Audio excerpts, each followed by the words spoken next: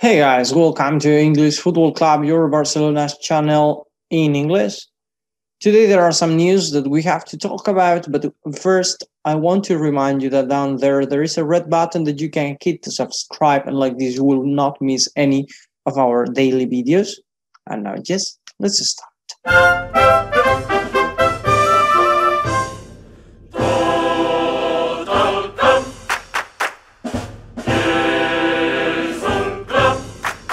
Well, the first thing we have to talk about today is about Claudia Pina.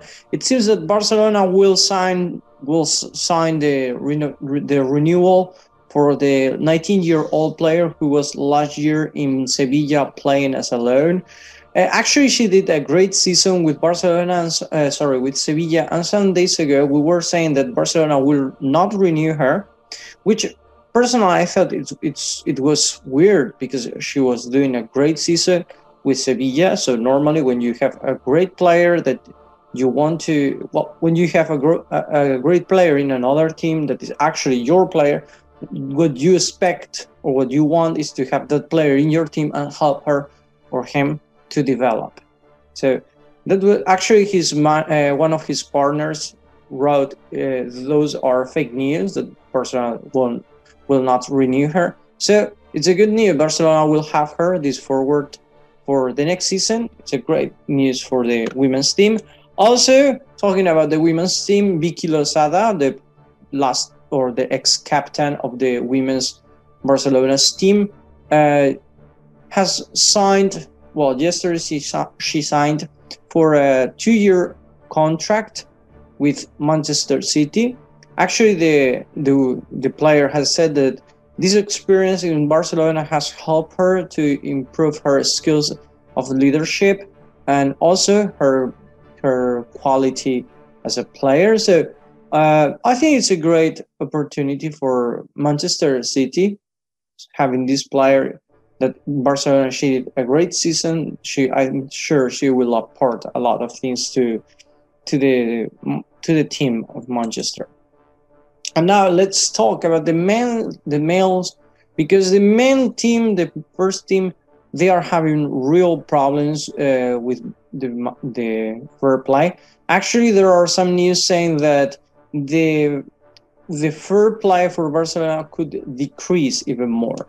The other day we were saying yesterday we did the counts and we said that the first team had a total payroll over 600 million euros, and actually the Barcelona should decrease that payroll because it's almost whole salary. It's almost the 90% of the economy of the team this year. And you remember the fair play in Spain is 70%, so they have to decrease that payroll. And the problem here is that there are news. Cutting that payroll should be now around they should pay around 347 million, I think, right? The problem is that the latest news that we've read is that Barcelona may have to reduce that even more, to cut the total payroll to 150 million euros, which is sincerely it's very not really much money for athletes who are from the top of the top, because when you have players like Griezmann, Messi, Piqué, you cannot pay them 1 million or 100,000. What you have to pay them is according to their status. So the Barcelona is reducing the salaries, of course, as we have been talking about. Piqué and all of those are asking them maybe to get 4 or 5 million euros now, which is more or less a good salary for a good player. But the problem is that with all the players that we have, paying 5 million will be more than even what these numbers are saying, and even more having Messi. So for me, it seems a bit like fake news, because having a team who is in the Champions League, who is one of the teams with highest income in the world, I don't think 150 million euros is really much money to put for this salary.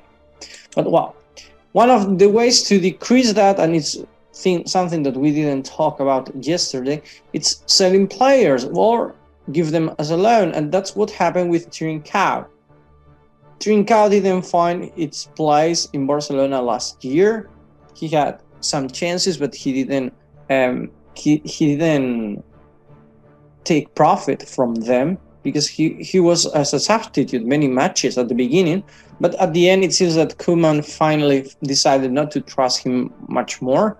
So as he expected not to have more minutes, and Barcelona doesn't want to sell him because he's a young player with a good perspective, or a good perspective on the future, they decided to take him and sell. Well, I give him as a loan for the next year, so it's a chance for him to develop. And if he improves, he will have minutes, of course, in Wolves. If he improves, he will come back for Barcelona. Maybe he has an option, a place to play. Who knows? Other option is to sell players. For example, Pjanic. Pjanic, the problem is that at the beginning of the preseason, well, at the beginning of holidays, he said clearly to Barcelona that if Koeman continues, he wants to leave. Until the moment, it was some teams in Italy, and it seems Manchester United, who were interested in him, but they didn't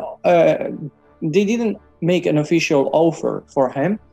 So now Tottenham and Chelsea seems that they want to sign the Bosnian player. So they are in conversations with him as his agents, and it seems that Tottenham in this moment is the most probable team who will sign Pjanic. The problem is that Barcelona will skip his salary, so we will not have to pay him his salary, but we will have still to pay 45 million euros to Juventus. Well, that's Bartomeu's management. Other option would be selling Busquets. Barcelona doesn't want to sell Busquets. That's true, and I think it's not a good option. Actually, he has an offer from the USA League, from the MLS, but it seems that even Busquets is not really interested in that. He knows about that offer, but he kept it there. He's not even yet 33 years old, and next year we have the World Cup. So of course, I think Barcelona they decide, or they will let the player to stay in Barcelona 1 year more, or 1 more year, and then when finish the World Cup, maybe he will leave Barcelona to England, to the USA League. Other option is it will be Griezmann. I've read a lot that if Griezmann leaves with other players as Umtiti or Pjanic or Lenglet or Neto, we would have no problem else. The problem is that the latest news is that Griezmann will go to Manchester City, and if he didn't adapt to Barcelona, I don't think he will adapt to Manchester City. And even more, I think he's not a player for Manchester City. His characteristics and how Manchester City plays with Guardiola, it doesn't match really. So for him, it will be better an option like Atletico or I don't know, other teams like Milan or don't know, but not of course Manchester City. And actually, there are so many stars in Manchester City, so many cracks, that it's going to be very difficult for him to make the difference.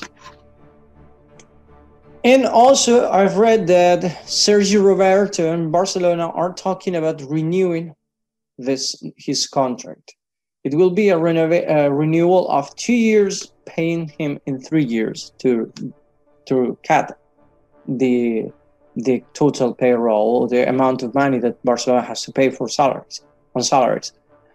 In my opinion, it's a wrong decision. I mean, Sergio Roberto this last season showed that his level is decreasing. Actually, I never thought he was a player for Barcelona. As I think Aleñá, Riqui Puig, or even Cucurella had the level to be in Barcelona, but some of them left because there is no space. For Sergio Roberto, I think the opposite. I think he's not a player for Barcelona, and that's my personal opinion, just because I don't like how he plays. Just that. I'm not saying he's a bad player or whatever. I just think it's not a person who should be in Barcelona, but he could be in Valencia or other teams, or Villarreal perfectly, and he would be a very good player and very helpful. But anyway, Barcelona wants to keep him. I guess so many years in Barcelona that after all, they don't want to sell him, or I don't really know what is going on with this situation, but they are talking about renewing him. So that's the news. I told you. I don't agree, but I'm not the president. So. And the latest news I read is that, well, about the preseason, Barcelona will play in Israel on August 4th. Yeah, and they will play. Well, we were talking about Barcelona playing against Villarreal, but before, Barcelona will play against Beitar. It's an Israeli team.